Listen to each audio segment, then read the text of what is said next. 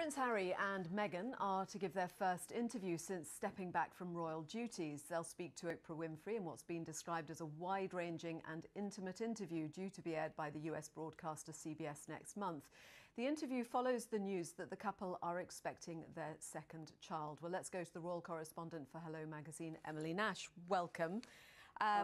So the interview's already in the can, I think. Is anything... I think it's happening this week. Oh, it's happening this week. OK. So, I mean, wide-ranging and intimate, 90 minutes. It gives us a flavour of what's likely to come. It's going to be box office stuff, I would imagine, for anyone who's interested in the royal family, and particularly for their, huge global fan base. Harry and Meghan have had to stay fairly quiet over the past year, as most of us have, because of the pandemic. And this is their first opportunity to really talk about what's happened, their decision to leave the royal family, and it's going to air a day before the anniversary of their last major outing with members of the royal family. So it's going to be one to watch. Are there any constraints on what they can say? Because obviously there was the behind doors discussions around their future role, what the agreements were. We know that they don't take money from the public purse anymore.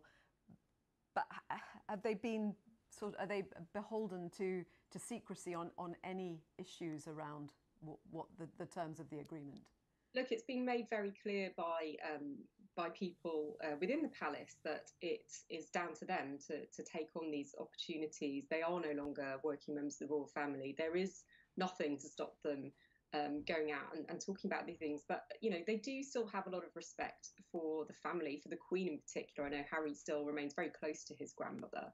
They are not going to go out there and be critical unnecessarily. I think we can probably expect to hear some criticism of sections of the media. That's not going to be new to anyone who's followed their story. But I think there are ways of them talking about their recent experiences, and more importantly, where they go from here. I think this is a real opportunity for them to set out their stall. They have a new charity, they have a new baby on the way. I think they're feeling optimistic, and this is a new start in many ways. Do they have to tread a careful line between their desire to protect their privacy and also going out there and doing stuff that obviously is going to attract an enormous audience? Absolutely. Obviously, there was the big privacy judgment last week, and in many ways, perhaps they were waiting for that to be resolved before they went forward with this next step. I understand it's been in the planning for some time. So yes, they do have to be careful, but it's very much about them having control. They're doing it with Oprah, who they have a long-standing relationship with. She's a neighbour, she's a friend, she was at their wedding.